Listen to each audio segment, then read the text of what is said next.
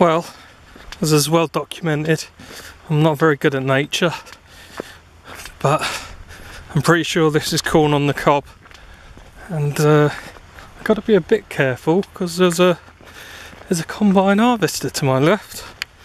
So I assume they're yeah, he's cleared that bit and he's working on that bit where I'm standing. So there you go. See him in the distance over there. Oh, I assume that's his mate returning after emptying. Okay, here we are with my, it's either Wynex or Wynex chest rig. I'll post a link online so you can pronounce it as you feel. It's reasonably cheap, not overly expensive, and it's got the one feature I was looking for,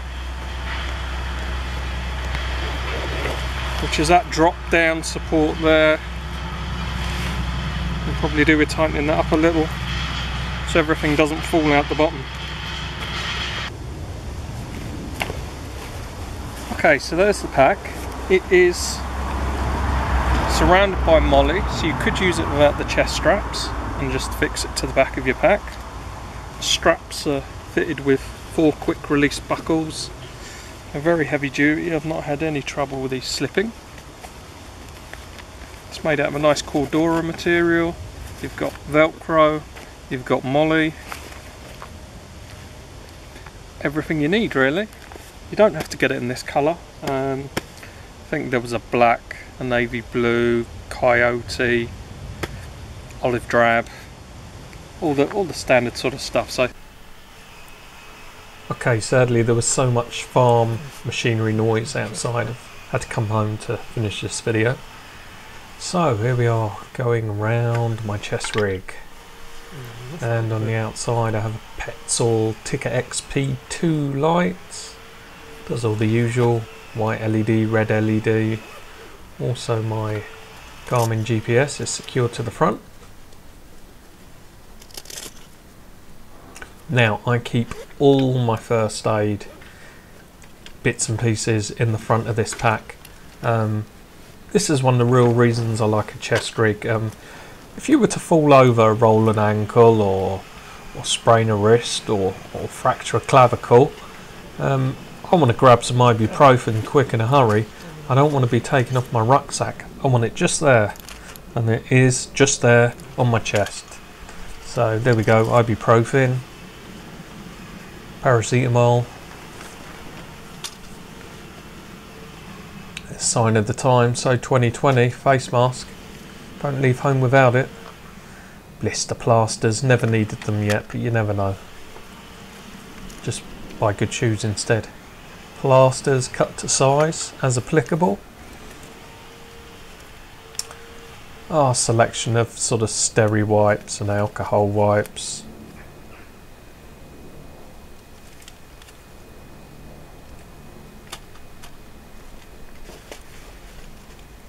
What else we got? Zavirax, because you've got to treat that cold sore tingle. Oh, it didn't want to stay. What's that? Corn plaster. Lip balm, because dry chapped lips are nasty.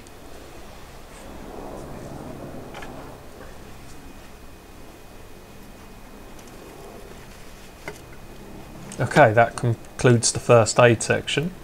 Okay, I've got a lighter there. It is a Zigzag brand lighter, and it's one of those like rocket flame jobbies. There you go, flameless. I find they do much better than a traditional Bic lighter.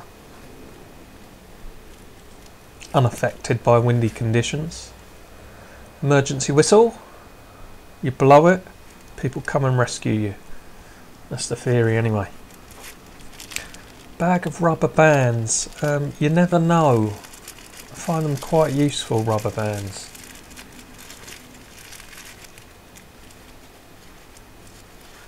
Small selection of cordage. Some paracord there already tied into prusik knots because they're versatile and useful for everything. Really heavy duty marker pen. Never know when it might be useful for writing a message somewhere for people to come rescue you.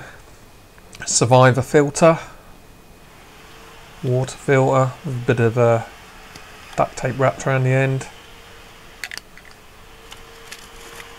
Can be used as a straw or a sort of squeeze filter. Afterbite for stings, both insects or nettle, thorns, stuff like that.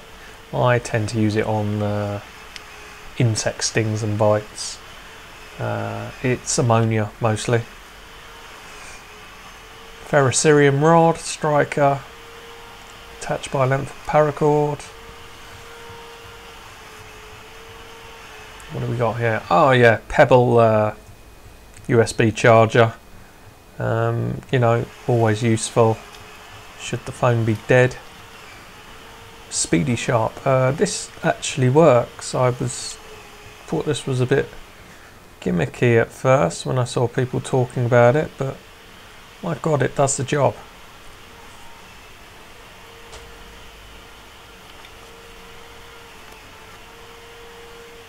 Spare AA battery.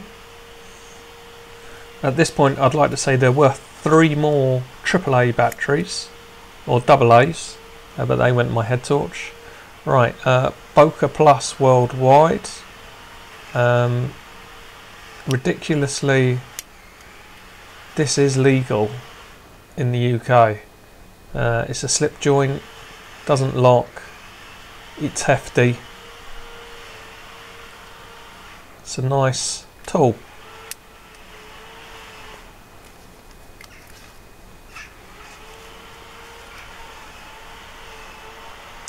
Here we have a pen, stylus, and the good thing about this, also got another torch in the end, quite bright, and a laser pointer, which is useful for signalling over fairly long distances.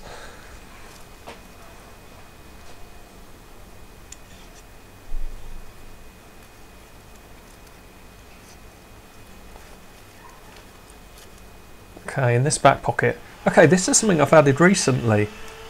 This is a flashing dog collar, and the reason I've added this is when I had to bail off the mountain at Dartmoor, I found myself walking along an unlit road with cars whizzing past me, and I thought that would be useful on the back of my back.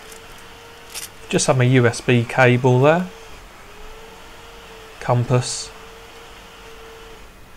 roll of Gorilla Tape, way too big, way too heavy, need to sort that out. Printed maps, always useful just in case the GPS or the phone are non-functional.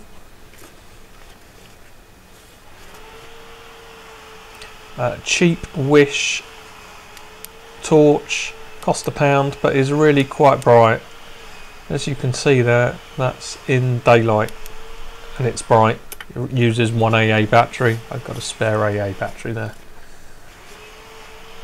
Headphones, so I can listen to whale music at night if I have trouble sleeping. And that's everything that goes in my chest rig. And as I said, one of the main reasons I like it is because everything I could conceivably need in an emergency, nearly everything, is just there at hand. I don't have to faff around with getting my pack on and off. A few things I'm thinking about adding are maybe a survival bag or a poncho or both. I think that would be a good use. If I can get a smaller trowel, maybe even the poop kit could fit in there.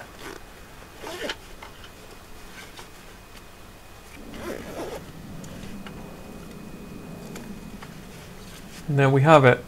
Hope you enjoyed that. Hope it gives you some ideas of sort of first aid and emergency stuff that you might be useful for you on a hike or backpacking.